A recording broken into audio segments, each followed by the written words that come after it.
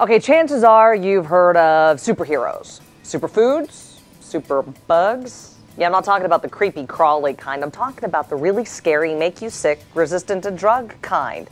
Superbugs. They're creepier than spiders because most spiders aren't going to kill you. But this new emerging superbug will.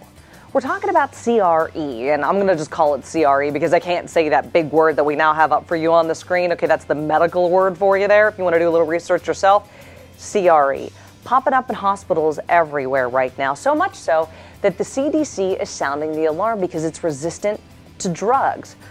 In healthcare facilities, there is a certain class of antibiotics. It's called last resort.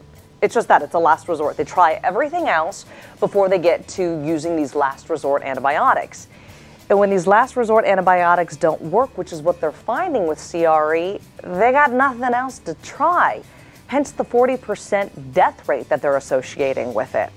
It's now being found in 42 different states. In fact, it's right here in Arizona. The CDC is so concerned about it because in the last 10 years, they've seen the rate of CRE go up 550%.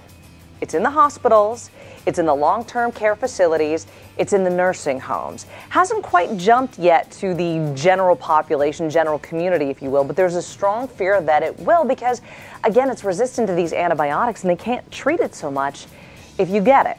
So why are we talking about it? Well, because you need to know what questions to ask if you or a loved one are hospitalized a lot, are on antibiotics, and either need a ventilator or a catheter. This is kind of where they're seeing a lot of the CRE cases stem from.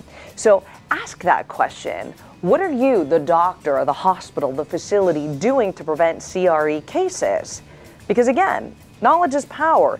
You need to know what questions to ask in order to get the knowledge, in order to get the power. You need to be your own advocate when it comes to healthcare. Because just because it's called healthcare doesn't mean it won't make you sick.